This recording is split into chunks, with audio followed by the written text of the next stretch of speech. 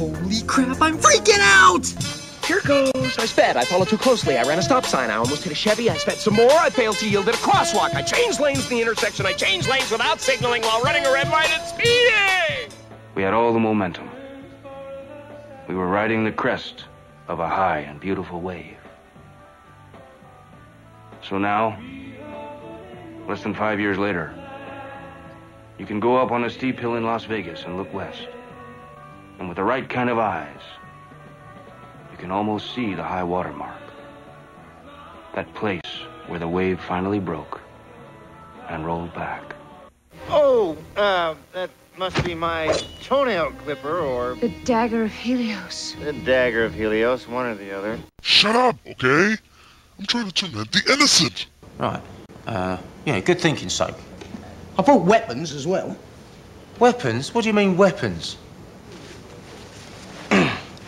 These? What's the symbology there? Symbology? Now that Duffy has relinquished his King Bonehead crown, I see we have an heir to the throne. I'm sure the word you were looking for was symbolism. What is the symbolism there?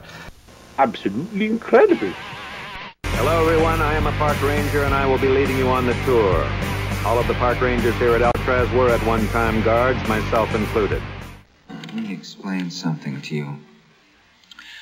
Whenever you come in here and interrupt me, you're breaking my concentration. You're distracting me, and it will then take me time to get back to where I was.